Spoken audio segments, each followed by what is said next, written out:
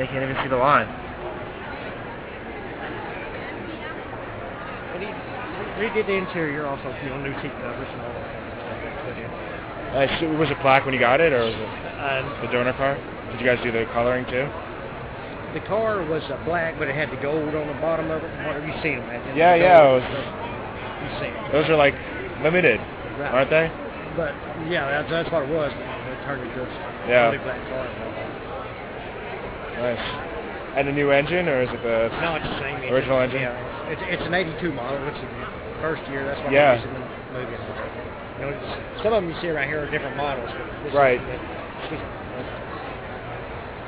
She's trying to take pictures of it. Oh. But, Did you speak up, Sue? Do what? Her name's Sue. I was saying she could have spoken up.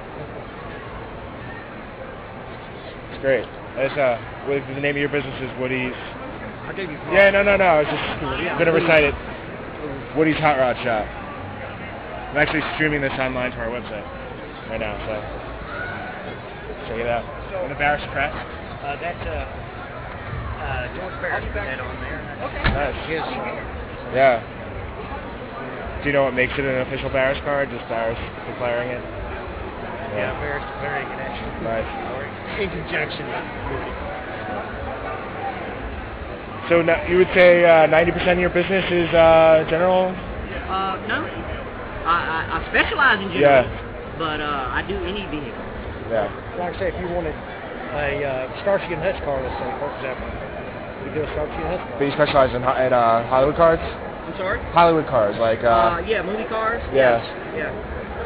Or if you just want a personal car, wouldn't have to be a movie car. We can do it from a small ding to a full restoration.